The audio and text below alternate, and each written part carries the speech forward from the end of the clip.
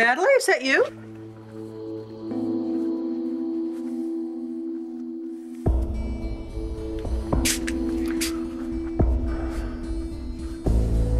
Wow! I forgot how good the water pressure is in this house. Oof.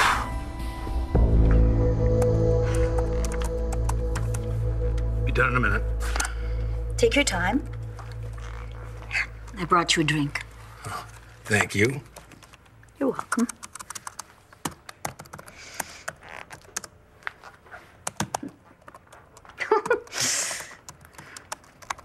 Really, the nerve of that woman. What woman? That woman. What other woman would I be talking about? The woman that you were married to? Not just once, but twice. Victoria, Lord, Riley Burke, Riley, Buchanan, Buchanan. Carpenter Davidson. Yes. Her name should be Bluebeard.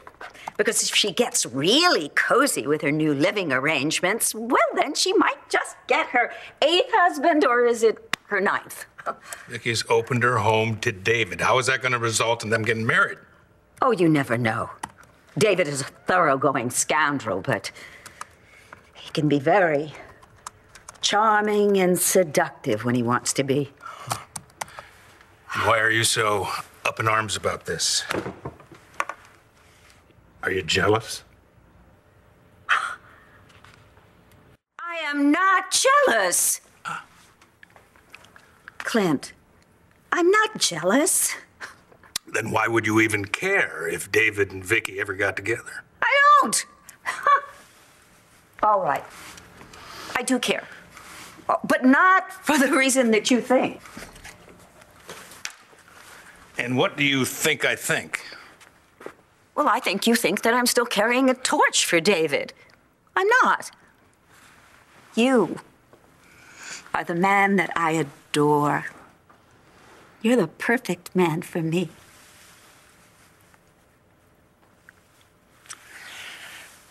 Let's get back to the subject at hand, shall we? All right. I am averting a disaster for both of our families. Okay, by doing what? Well, David and Viki are two of the most relentless people on the planet. That doesn't answer the question. When they see that this stupid little plan they have to, you know, get a reaction out of me is having absolutely no effect, well, then they'll just up the ante. They'll keep raising the bar on this brinksmanship game that they're playing. Before you know it, we'll be watching them recite their marriage vows. Recite their marriage vows? Dorian, you've gone and lost it. This is not remotely funny. It is, because it's not going to happen. There's no way that David and Viki are heading to the altar. You bet there isn't. Because I'm going to nip this thing in the bud right now. I'm not the son. What? You're not going to go blind if you look directly at me. But I may turn into a pillar of salt. David, go get a bath towel and dry yourself off. You are dripping all over my oriental rug. Isn't this a bath towel? For a frog, it's a bath mat. Huh.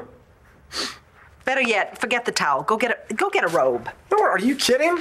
In this heat, I'll break into a sweat and need a whole nother shower. David! Am I making you uncomfortable? That is the last thing I want to do to my favorite landlady. Well, then you should know that this particular landlady does not run a clothing optional facility. Oh, you got a hang-up. What? About the naked body. Oh, for heaven's sakes, David. The human form is nothing to be ashamed of. Is that so? You know what would help? If you grew up? Naked Tai Chi. No, better yet, if you left the house. You should join me. David, get dressed. I do it every day at noon as soon as I roll out of bed. This is not working. You've never had your chakras flushed, have you? Are you listening to me at all? We could do it together. Would you like to flush your chakras with me? No, I would like you to find somewhere else to live. I know what we'll do. We'll start with the long yang form. Don't worry, I'll hold your ankles when you do the handstand. Okay, David, look at me. Look, right here. Get dressed and leave this house. Now. You know what they call someone who offers something and then takes it away? Rude. Yes, you're actually quite right. It's very bad manners. Unfortunately, it was worse manners for me to invite you here in the first place because I was being disingenuous. How so? Oh, David, come on. I only invited you to annoy Clint and Dorian. So? So, I did not invite you out of the goodness of my heart. I had an ulterior motive. Oh, I know. Yeah, I'm okay with that. It's about time you gave Dorian what for. Really? Yeah. And believe me, I will help you ruin the woman. We can cook up any kind of corporate espionage, maybe frame her for bigamy, whatever you want. I'm on board. What did she do to earn such hostility from you? She cheated me out of $10 million. Oh, money, of course, yes. No, David, I'm not going to get into it with Dorian now, because once something like that starts, you know, it takes an act of God to stop it. And I don't have the energy for her right now. Come on, I'll be right by your side. I'll inspire you. I will cheer you on. I don't want you by my side. I don't want you in my house. Fine. Forget spite. Let me stay because I could make it worth your while. Dorian, this is insanity. You can't go over there. Oh, yes, I can. And I will drag David kicking and screaming out of the house if I have to. And he'll thank me for it. In fact, she'll thank me for it, too. No, I'm not going to let you make a fool of yourself. Excuse me, but David is doing this for revenge. Viki is doing it for spite. I mean, am I going to make less of a fool out of myself if I just stand by and wait until they're embroiled in some nasty, disgusting divorce and they drag down both our families? Well, you got them divorced already?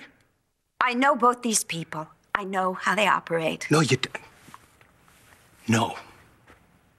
What you're doing is overreacting to David and Viki setting the bait for you. They want you to be jealous.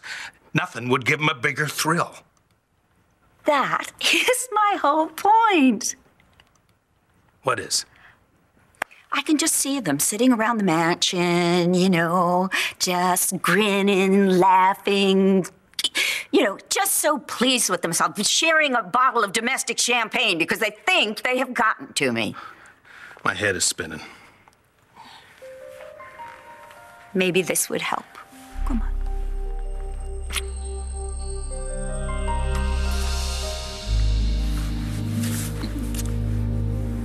Forget Viki. Stay here with me.